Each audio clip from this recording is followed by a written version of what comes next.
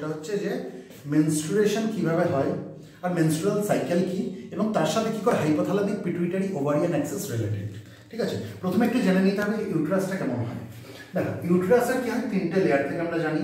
সব থেকে বাইরের লেয়ারটাকে কি বলা হয়, পেরিমেট্রিয়াম, তাই তো।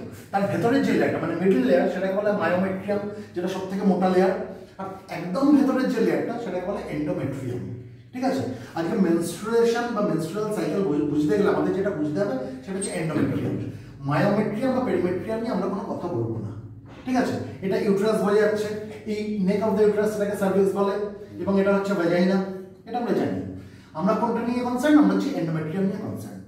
এই যে মেনস্ট্রুয়েশন কথাটা আমরা বলি, what do mean by menstruation? Menstruation মানে হচ্ছে এই ভ্যাজাইনা দিয়ে যে ব্লাড লস হয় প্রত্যেক সাইকেলে, প্রত্যেক মাস ভালো বলি, এটাকে প্রত্যেক মান্থ আমরা বলবো না, এটা হচ্ছে প্রত্যেক সাইকেলে যে ব্লাড লস যেটা হয় through the genital tract of the females, এটাকে বলা হয় মেনস্ট্রুয়েশন। কত দিনের হয়? আইডিয়ালি 5 days, তাই তো। সবার কি 5 দিন হয়? হয় না, কারো 2 দিন হয়, কারো 3 দিন হয়, কারো 4 দিন হয়। So 2 to 8 days are considered normal.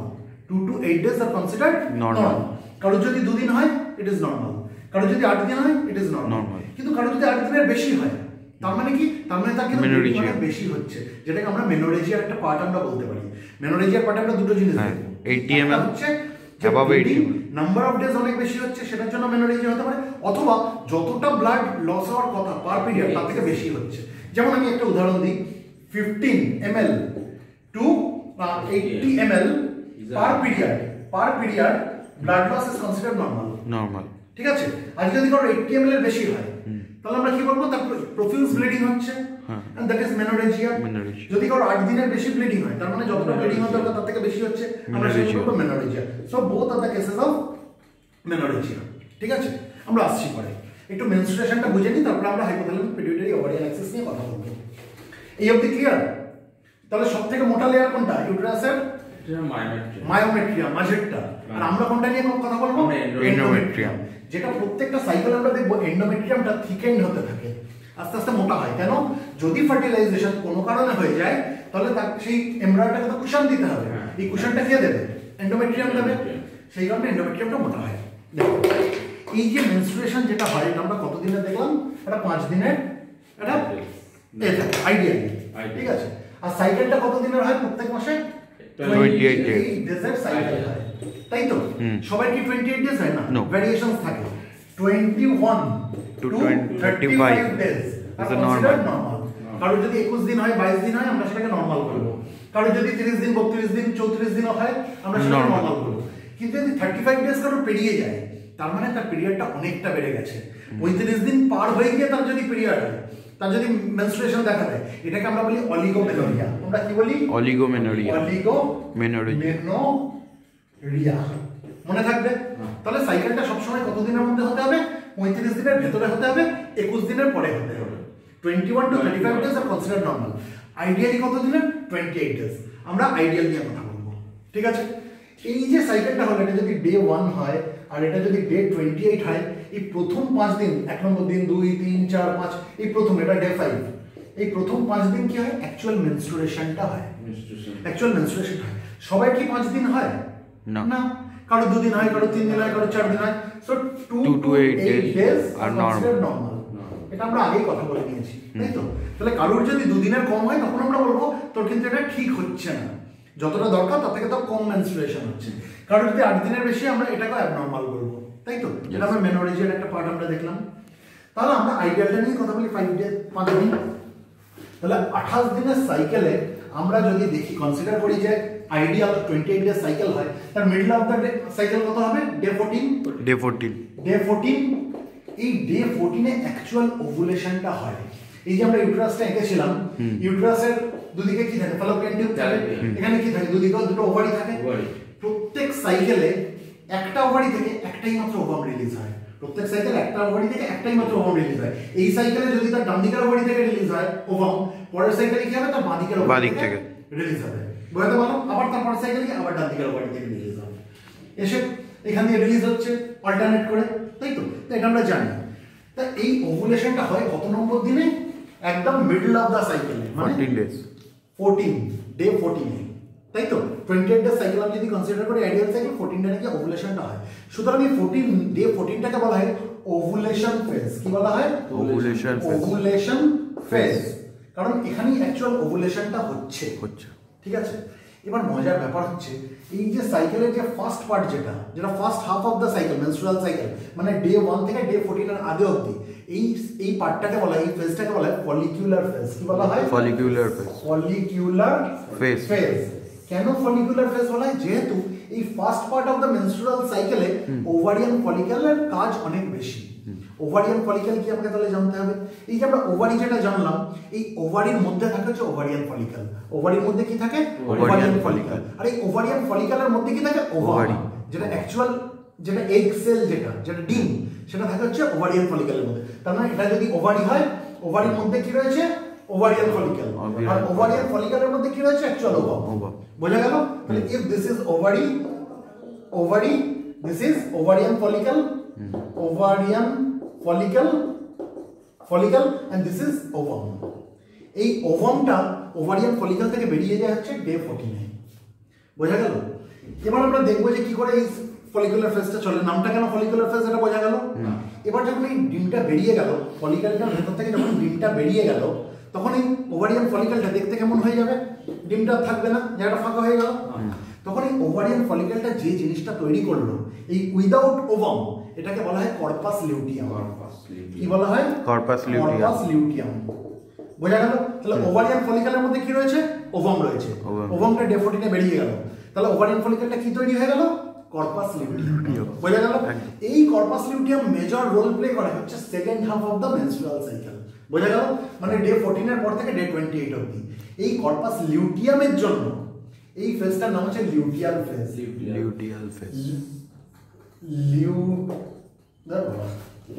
এই ফেজটার নাম হচ্ছে লিউটিয়াল ফেজ। বোঝা গেল? ক্লিয়ার এই অবধি? তাহলে first half of the menstrual cycle, সেই ফেজটাকে আমরা কি বলছি? Follicular phase, because of ovarian follicle. এর কাজ এখানে সবথেকে বেশি। Second half of the menstrual cycle আমরা কি বলছি? লিউটিয়াল ফেজ, কারণ এখানে কর্পাস লিউটিয়ামের কাজ সবথেকে বেশি। বোঝা গেল? এবার এই যে আমরা বলি সাইকেল বড় হয়ে যাচ্ছে, সাইকেল ছোট হয়ে যাচ্ছে, এই যে ভ্যারিয়েশনস হয় মেনস্ট্রুয়াল সাইকেলে, এটা কিন্তু একমাত্র বড় ছোট ফলিকুলার ফেজ।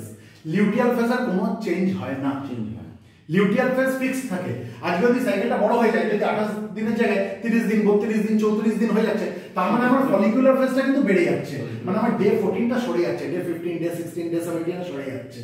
আমি বোঝাতে পারছি? একদম স্যার। তাহলে ওভুলেশনটা যেটা ডে 14 এ হওয়ার কথা ছিল, সেই ওভুলেশনটা কি কথা হচ্ছে? ডে 15 বা 16 এ, যতদিন এদিকটা হচ্ছে। তার মানে সাইকেলটা যদি বড় হয়, এটা ফলিকুলার ফেজ যেটা বাড়ছে, লিউটিয়াল ফেজ কিন্তু বাড়ছে না। Luteal phase constant. Luteal phase is constant. Clear? এবার এই ফলিকুলার ফেজে আমরা দেখব যে হরমোনটা সবথেকে বেশি প্রাধান্য পায়, সেটা হচ্ছে ইস্ট্রোজেন। মনে থাকবে? তাহলে লিউটিয়াল ফেজে কোন হরমোনের প্রাধান্য বেশি? ইস্ট্রোজেন। আর লিউটিয়াল ফেজে আমরা কোন হরমোনের প্রাধান্য বেশি? প্রোজেস্টেরন। কেন? তার কারণ হচ্ছে এই ফলিকুলার ফেজে কি কাজ করে? Ovarian follicle. এই ওভারিয়ান ফলিকল থেকে ইস্ট্রোজেন বের হয়। এই ওভারিয়ান ফলিকল কি রিলিজ করে? ইস্ট্রোজেন। কারণ এই ওভারিয়ান ফলিকলের মধ্যে একটা সেল আছে যেটা নাম হচ্ছে গ্র্যানুলোসা সেল।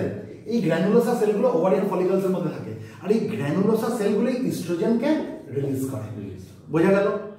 যখন ইস্ট্রোজেন রিলিজ করতে করতে করতে ইস্ট্রোজেন ম্যাক্সিমাম হয়ে গেল, ঠিক আছে, বা যখন ওভারিয়ান ফলিকল পুরো ম্যাচিওর হয়ে গেছে, ওভামটা বেরিয়ে গেল 14 নম্বর দিনে এসে, তখন এই ওভারিয়ান ফলিকলটা কিসে কনভার্ট হলো? Corpus luteum. তখন এই কর্পাস লিউটিয়াম যে হরমোনটাকে রিলিজ করবে, তখন কিন্তু তার নাম হয়ে গেল প্রোজেস্টেরন। বোঝা গেল? আর এই প্রোজেস্টেরন কোন সেল থেকে বের হয় কর্পাস লিউটিয়ামের? তার নাম হচ্ছে গ্র্যানুলোসা লিউটিন। তার মানে ওভারিয়ান ফলিকলের মধ্যে যে সেলটা ছিল গ্র্যানুলোসা সেল, যে ইস্ট্রোজেন রিলিজ করতো, কর্পাস লিউটিয়ামের মধ্যে যে সেলটা প্রোজেস্টেরনকে রিলিজ করে, তার নাম হচ্ছে গ্র্যানুলোসা লিউটিন। বোঝা গেল? আচ্ছা, এই অবধি আমাদের ক্লিয়ার। এবার এই ফলিকুলার ফেজের মধ্যে যে প্রথম day 1, day 2, day 3, day 4, day 5, এই প্রথম যে 5 দিন এখানে অ্যাকচুয়াল মেনস্ট্রুয়েশনটা হচ্ছে, যেখানে ব্লাড লস হচ্ছে, এই ফেজটাকে বলা হয় মেনস্ট্রুয়াল ফেজ। যেখানে অ্যাকচুয়াল মেনস্ট্রুয়েশনটা হচ্ছে, তাহলে আমরা মেনস্ট্রুয়াল ফেজ বুঝলাম প্রথম 5 দিন, সবার 5 দিন হয় না, 2 থেকে 8 দিন, 2 থেকে 8 but we will consider the normal ideal. ঠিক আছে, তাহলে menstrual phase day 1 to day 5 is considered menstrual phase, যেখানে অ্যাকচুয়াল মেনস্ট্রুয়েশনটা হচ্ছে। আরেকটা আমরা কি জানলাম, ফলিকুলার ফেজ। ফলিকুলার ফেজ মানে কি সাইকেলের প্রথম 14 দিনের মধ্যে, 14 দিন মানে 1 নম্বর দিন থেকে 14 দিনের আগে অবধি ফলিকুলার ফেজ, যেখানে ইস্ট্রোজেনের প্রাধান্য বেশি। আর second time of the menstrual cycle, যেখানে 14 দিনের পর থেকে 28 নম্বর দিন, সেটা হচ্ছে লিউটিয়াল ফেজ, যেখানে প্রোজেস্টেরনের প্রাধান্য বেশি। বোঝা গেল? আর 14 নম্বর দিনটাকে আমরা কি বলছি, যেখানে অ্যাকচুয়াল ওভুলেশনটা হচ্ছে, সেটাকে বলছি ওভুলেশন ফেজ। ক্লিয়ার? এবার কি করে হয় আমরা একটু দেখে নিই। ঠিক আছে, মেনস্ট্রুয়েশনকে আমরা কিন্তু শুধু ব্লাড লস বলবো না, আমি আগেই বলেছি শেড অফ দ্য এন্ডোমেট্রিয়াম, কারণ এন্ডোমেট্রিয়ামের লেয়ারটা শেড অফ হয়ে আসে এবং তার সাথে ব্লাড বেরোয়। ঠিক আছে, কেন এন্ডোমেট্রিয়ামের লেয়ার শেড অফ হয়? প্রত্যেক সাইকেলে এন্ডোমেট্রিয়ামটা মোটা হতে থাকে। কেন মোটা হতে থাকে? যদি না ইস্ট্রোজেনের প্রভাবে হয়। কেন মোটা হতে থাকে? যদি ফার্টিলাইজেশনে ওভাম বেরোলো, স্পার্ম এসে তাকে ফার্টিলাইজ করলো, তাহলে যদি একটা এমব্রায়ো আসে, এমব্রায়োটাকে তো কুশন দিতে হবে। কুশনটা কে দেবে? যদি এন্ডোমেট্রিয়ামটা মোটা না হয়, তোমার হাতে একটা সদ্যজাত শিশুকে দিয়ে দিলে, তুমি কি তাকে মাটিতে শুয়ে রাখবে? না, তার জন্য একটা সুন্দর মোটা পুরো বিছানা করবে, যার উপরে বাচ্চাটাকে রাখবে, যাতে সে আঘাত না পায়। একটা সুন্দর বিছানা করবে, একটা কুশন দেবে, সেই কুশনের কাজটা করা হচ্ছে এন্ডোমেট্রিয়াম। তাহলে প্রত্যেক সাইকেলে এন্ডোমেট্রিয়ামটা মোটা হতে থাকে because of the influence of oestrogen. Oestrogen যত রিলিজ হবে এন্ডোমেট্রিয়াম তত মোটা হবে, তাই তো? আর প্রোজেস্টেরন কি করবে? এন্ডোমেট্রিয়ামে নারিশমেন্ট দেবে, মানে ইস্ট্রোজেন আর প্রোজেস্টেরন দুজনে মিলে কাজ করবে, এন্ডোমেট্রিয়ামটাকে সুন্দর তৈরি করবে, যাতে বাচ্চাটা ঠিক করে প্রপারলি কুশন পায়। বোঝাতে পারছি? আচ্ছা, এই এন্ডোমেট্রিয়ামটা মোটা হতে হতে হতে হতে 14 নম্বর দিন অবধি যাবে, মোটা হবে। ঠিক আছে, যদি ফার্টিলাইজেশন বাই চান্স না হলো, তাহলে মোটা এন্ডোমেট্রিয়ামের দরকার নেই, তখন এন্ডোমেট্রিয়ামটা ভেঙে বেরিয়ে আসবে থ্রু জেনিটাল ট্র্যাক্ট, থ্রু ভাজাইনা এন্ডোমেট্রিয়ামটা ভেঙে বেরিয়ে আসবে, তাই তো? That is menstruation. কিন্তু যদি ফার্টিলাইজেশন হয়ে যায়, তাহলে তো এন্ডোমেট্রিয়ামটা মোটা থাকার দরকার আছে, কারণ এমব্রায়োকে কুশন দিতে হবে। তাহলে কি হবে? এন্ডোমেট্রিয়ামটা ভাঙার প্রশ্ন নেই, এই কারণে পিরিয়ডটা তার হবে না। It is only because of this কি যখন কেউ মানে প্রেগন্যান্ট হয়ে যায়, তার কিন্তু মেনস্ট্রুয়েশন আর দেখা দেয় না, মেনস্ট্রুয়েশনটা বন্ধ থাকে। বোঝাতে পারলাম? এবার আমরা দেখি যে হাইপোথ্যালামিক পিটুইটারি ওভারিয়ান অ্যাক্সিস কি করে মেনস্ট্রুয়েশন কন্ট্রোল করে। ঠিক আছে, আচ্ছা, তাহলে যে জিনিসটা আমার মাথায় রাখতে হবে, সাইকেল কত দিনের হয়? Ideal 28 days. কত থেকে কত দিন অবধি আমরা নরমাল কনসিডার করব? 21 35 ডেজ এর বেশি হয়ে গেলে আমরা কি বলবো? অলিগোমেনোরিয়া। ঠিক আছে, আচ্ছা, আরেকটা কি বলেছিলাম? হ্যাঁ, মেনস্ট্রুয়েশন কত দিনের হয়? আইডিয়ালি 5 ডেজ, কিন্তু 2 থেকে 8 দিন নরমাল। কারণ যদি 8 দিনের বেশি আমরা কি বলবো? মেনোরেজিয়া। কারণ যদি 80 ml এর বেশি ব্লাড লস হয় পার পিরিয়ড, মেনোরেজিয়া বলবো, তাই তো? চলো নেক্সট। আমি একটু ফাস্ট বলছি কারণ আমার হাতে টাইম খুব শর্ট, কারণ তোমাদের নেক্সট সেশন আবার শুরু হবে। আচ্ছা, এবার আমরা যেটা বলছি সেটা হচ্ছে হাইপোথ্যালামিক পিটুইটারি ওভারিয়ান অ্যাক্সিস। জিনিসটা কি হয়? Hypothalamic pituitary ovarian Axis. এই জিনিসটা কি? হাইপোথ্যালামিক পিটুইটারি ওভারিয়ান অ্যাক্সিস জিনিসটা কি? এই নামটা থেকেই বুঝতে পারছি যে হাইপোথ্যালামিক মানে এখানে একটা হাইপোথ্যালামাস কাজ করছে। আমাদের ব্রেনে হাইপোথ্যালামাস থাকে আমরা জানি, তো এটা আমি হাইপোথ্যালামাস ধরে দিলাম। হাইপোথ্যালামাস।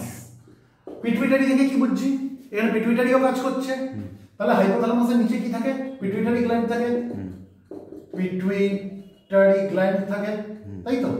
আর দুদিকে দুটো ওভারি থাকে মহিলাদের, এদের মধ্যে একটা মেলবন্ধন, একটা কোঅর্ডিনেশন, একটা অ্যাক্সিস, যেটাকে বলা হয় হাইপোথ্যালামিক পিটুইটারি ওভারিয়ান অ্যাক্সিস, যে একটার প্রভাবে আরেকটা জিনিস কাজ করবে, তার প্রভাবে আরেকটা জিনিস কাজ করবে। এই হাইপোথ্যালামাসে এক ধরনের সেলস থাকে, যার নাম হচ্ছে gonadotropin releasing hormone expressing neurons. এই যে gonadotropin releasing hormone expressing neurons, এগুলো কিচ্ছু না, এগুলো এক ধরনের সেল, এক ধরনের কোষ, যারা গোনাডোট্রপিন রিলিজিং হরমোন তৈরি করে। তাহলে হাইপোথ্যালামাসের মধ্যে এই সেলগুলো রয়েছে, gonadotropin releasing hormone expressing neurons. এরা কি রিলিজ করে? Gonadotropin releasing hormone. এটা রিলিজ করে, হরমোন রিলিজ করে। কোথায় রিলিজ করে? সোজাসুজি এই হরমোনটা চলে আসে হচ্ছে পিটুইটারি গ্ল্যান্ডে। এবার পিটুইটারি গ্ল্যান্ডে দুটো পার্ট থাকে আমরা জানি, একটাকে বলা হয় অ্যান্টেরিয়ার পার্ট যেটা হচ্ছে anterior pituitary, anterior pituitary pituitary, আর একটা পার্ট হচ্ছে পস্টেরিয়ার পার্ট যেটাকে বলা হয় posterior pituitary, posterior pituitary pituitary. আমরা পস্টেরিয়ার পিটুইটারি নিয়ে কথা বলবো না, ঠিক আছে, আমাদের সাথে রেলেভেন্ট কোনটা অ্যান্টেরিয়ার পিটুইটারি। তাহলে এই যে হাইপোথ্যালামাস গোনাডোট্রপিন রিলিজিং হরমোন যেটা তৈরি করলো, যে হরমোনটা তৈরি করলো, ওটা সোজা চলে আসবে হচ্ছে অ্যান্টেরিয়ার পিটুইটারিতে, পস্টেরিয়ারে যাবে না। এই যে অ্যান্টেরিয়ার পিটুইটারিতে নেমে আসলো, কি করে নেমে আসলো? একটা ব্লাড ভেসেলসের মাধ্যম দিয়ে, through a system of blood vessels, এটাকে পোর্টাল সিস্টেম বলে। এই ব্লাড ভেসেলসটার নাম কি? ব্লাড ভেসেলসটার নাম হচ্ছে হাইপোথ্যালামিক, হাইপোথ্যালামিক হাইপোফিজিয়াল, হাইপোফিজিয়াল পোর্টাল সিস্টেম, ঠিক আছে। এই যে ব্লাড ভেসেলস যেটা দিয়ে নেমে আসলো, সিস্টেম অফ ব্লাড ভেসেলস বা পোর্টাল সিস্টেম যেখানে দিয়ে নেমে আসলো, এটার নাম হচ্ছে হাইপোথ্যালামিক হাইপোফিজিয়াল পোর্টাল সিস্টেম। এটা আছে বলেই কিন্তু হরমোনটা গোনাডোট্রপিন রিলিজিং হরমোন হাইপোথ্যালামাস থেকে অ্যান্টেরিয়ার পিটুইটারিতে নেমে আসলো। আর এই পোর্টাল সিস্টেমটা কেমন? It starts with capillaries, it's begins with capillaries, capillaries দিয়ে শুরু হয়েছে আর এন্ডস উইথ ক্যাপিলারিজ। তার মানে হাইপোথ্যালামাসের দিকে যে এন্টার হয়েছে ওখানে ক্যাপিলারিজ দিয়ে শুরু হয়েছে, তারপরে ভেসেলসটা তৈরি হয়েছে, আবার অ্যান্টেরিয়ার পিটুইটারিতে এসে ক্যাপিলারিজে শেষ হয়ে গেছে। তাহলে by through this means of portal system gonadotropin releasing hormone hypothalamus থেকে অ্যান্টেরিয়ার পিটুইটারিতে নেমে আসলো। যেই মুহূর্তে অ্যান্টেরিয়ার পিটুইটারিতে নেমে আসলো, পিটুইটারি কি হয়ে যাবে? স্টিমুলেটেড হয়ে যাবে, অ্যাক্টিভেটেড হয়ে যাবে, তাই তো? স্টিমুলেটেড হয়ে যাবে। যেই মুহূর্তে অ্যান্টেরিয়ার পিটুইটারি স্টিমুলেট, বোঝা গেল কি নাম? ফলিক্যাল স্টিমুলেটিং হরমোন, তাই তো? এই নাম থেকে বুঝতে পারছি কাকে স্টিমুলেট করে? ফলিক্যালকে স্টিমুলেট করবে এই হরমোনটা। ফলিক্যাল মানে ওভারিয়ান ফলিক্যাল, যেটা আমরা বলেছিলাম ওভারির মধ্যে থাকে ওভারিয়ান ফলিক্যাল, যার মধ্যে ওভাম থাকে, তাই তো? তাহলে যেই মুহূর্তে অ্যান্টেরিয়ার পিটুইটারি স্টিমুলেটেড হয়ে গেল, অ্যান্টেরিয়ার পিটুইটারি একটা হরমোন রিলিজ করলো যার নাম হচ্ছে ফলিক্যাল স্টিমুলেটিং হরমোন। এই অবধি ক্লিয়ার? যত ফলিক্যাল স্টিমুলেটিং হরমোনের লেভেল বাড়তে লাগবে তত কি হবে? ওভারিয়ান ফলিক্যালস তত ম্যাচিওর। ওভারিয়ান ফলিক্যালস যত ম্যাচিওর করবে তার ভিতরে ওভামটা কত বেশি ম্যাচিওর করবে, বুঝতে পারছি? আর যত ওভারিয়ান ফলিক্যালস ম্যাচিওর করবে তত ইস্ট্রোজেন রিলিজ বাড়বে। কে ইস্ট্রোজেন রিলিজ করছিল? গ্র্যানুলোসা সেলস। ওই ফলিক্যাল স্টিমুলেটিং এই তোমার ওভারিয়ান ফলিক্যালসের মধ্যে যে গ্র্যানুলোসা সেলস ছিল তারা ইস্ট্রোজেন রিলিজ করছিল। তাহলে সোজা ভাষায় আমি বলতে পারি যে যত ফলিক্যাল স্টিমুলেটিং হরমোনের লেভেল বাড়বে তত ইস্ট্রোজেনের লেভেল বাড়বে, বুঝতে পারলাম? যত ফলিক্যাল স্টিমুলেটিং হরমোন বাড়বে, লেভেল বাড়বে, তত ওভারিয়ান ফলিক্যালস গুলো বেশি ম্যাচিওর হবে, তত ওভামটা বেশি ম্যাচিওর হবে। আর যত ওভারিয়ান ফলিক্যালস বেশি ম্যাচিওর হবে তত ইস্ট্রোজেন সে রিলিজ করবে। তাহলে যত ফলিক্যাল স্টিমুলেটিং হরমোনের লেভেল বাড়বে তত ইস্ট্রোজেন বাড়বে। আর ইস্ট্রোজেন যত বাড়বে, ইস্ট্রোজেনের কাজ কি বলেছিলাম? হ্যাঁ, এন্ডোমেট্রিয়াম লাইনিংটাকে মোটা করবে, এন্ডোমেট্রিয়ামটাকে মোটা করবে যাতে প্রপার কুশন দিতে পারে। আর যদি ইস্ট্রোজেন না থাকতো তাহলে এন্ডোমেট্রিয়াম লাইনিংটা অত মোটা হতো না, হতো না, বুঝতে পারছি তো? আচ্ছা, তাহলে এই মোটা হতে হতে ডে 1 এ আমরা দেখবো, যদি আমরা সাইকেলটা দেখি 28 ডেজ এর সাইকেল দেখি, এটা হচ্ছে ডে 1, এটা ডে 28। আমরা দেখবো যে শুরুর দিকে, সাইকেলের শুরুর দিকে ফলিক্যাল স্টিমুলেটিং হরমোনের লেভেল একদম কম, ঠিক আছে? কারণ ওই সময় কি হচ্ছে? অ্যাকচুয়াল তো মেনস্ট্রুয়েশনটা হচ্ছে, ইউটেরাসটা আগের সাইকেলে, আগের মেনস্ট্রুয়াল সাইকেলে যে এন্ডোমেট্রিয়ামটা যেটা মোটা হয়েছিল সেটা এখন ভেঙে বেরোনোর সময় তো সেটা বেরিয়ে যাচ্ছে, আবার নতুন করে এন্ডোমেট্রিয়ামটা মোটা হতে হবে। তাহলে সাইকেলের শুরুর দিকে ফলিক্যাল স্টিমুলেটিং হরমোনের লেভেল অনেক কম, ঠিক আছে? এবার ধীরে ধীরে ফলিক্যাল স্টিমুলেটিং হরমোনের লেভেল বাড়ছে, অ্যান্টেরিয়র পিটুইটারি রিলিজ করছে, আর যত রিলিজ করছে তত কি হচ্ছে? ফলিক্যালস গুলো ম্যাচিওর হচ্ছে। যত ম্যাচিওর হচ্ছে ফলিক্যালস গুলো, ওভারিয়ান ফলিক্যালস গুলো কি করছে? ইস্ট্রোজেনের লেভেল বাড়াচ্ছে। ইস্ট্রোজেন যত বাড়াচ্ছে, যত দিন যাচ্ছে ইস্ট্রোজেনের লেভেল বাড়ছে, তাই তো? বাড়তে বাড়তে বাড়তে বাড়তে দেখবো 13 নম্বর দিন অনেক বেড়ে গেছে, 14 নম্বর দিনে গিয়ে ম্যাক্সিমাম হয়ে গেছে। তার মানে যত দিন যাচ্ছে ইস্ট্রোজেনের লেভেল বাড়ছে, আর যত ইস্ট্রোজেনের লেভেল বাড়ছে এন্ডোমেট্রিয়াম তত মোটা হচ্ছে, বুঝতে পারলাম? তাহলে মিডল অফ দ্য সাইকেলে ডে 14 যদি আমি কনসিডার করি, ডে 14 এ গিয়ে আমরা কি দেখবো? ইস্ট্রোজেনের লেভেল ম্যাক্সিমাম পৌঁছে গেছে, এন্ডোমেট্রিয়াম ম্যাক্সিমাম মোটা হয়ে গেছে, ঠিক হয়ে গেছে যতটা হওয়া আছে। যেই মুহূর্তে এই ডে 14 এ পৌঁছালো, ইস্ট্রোজেনের লেভেল ম্যাক্সিমাম হয়ে গেছে, এই ইস্ট্রোজেন একটা পজিটিভ ফিডব্যাক দেবে অ্যান্টেরিয়র পিটুইটারিকে। কি দেবে? একটা পজিটিভ ফিডব্যাক। কি বলবে? যে দেখো আমি সবথেকে ম্যাক্সিমামে পৌঁছে গেছি, আমার লেভেল সবথেকে ম্যাক্সিমাম হয়ে গেছে, এখন সময় এসে গেছে ওভারিয়ান ফলিক্যালকে র্যাপচার করার, ওভামটাকে বার করার। তুমি এক্ষুনি লিউটিনাইজিং হরমোন রিলিজ করো, ইমিডিয়েটলি লিউটিনাইজিং হরমোন রিলিজ করো। তার মানে ডে 14 এ ইস্ট্রোজেন যখন ম্যাক্সিমাম, ইস্ট্রোজেন একটা পজিটিভ ফিডব্যাক কাকে দিল? অ্যান্টেরিয়র পিটুইটারি কি আমার লেভেল ম্যাক্সিমাম হয়ে গেছে, এবার তুমি কাজ শুরু করো। তুমি এমন কিছু করো যাতে ওভুলেশনটা হয়ে যায়, ওভারিয়ান ফলিকলটা ফেটে ওভামটা বেরিয়ে যেতে পারে। তুমি ইমিডিয়েট লিউটিনাইজিং হরমোন বার করো, কারণ লিউটিনাইজিং হরমোনই এই কাজটা করে। সঙ্গে সঙ্গে এই অ্যান্টেরিয়র পিটুইটারি কি করবে, লিউটিনাইজিং হরমোন রিলিজ করে দেবে। এবং কিভাবে করবে, একটা শার্প রাইজ হবে, সঙ্গে সঙ্গে লিউটিনাইজিং হরমোন বেরোবে, সঙ্গে সঙ্গে তার লেভেল বেড়ে যাবে।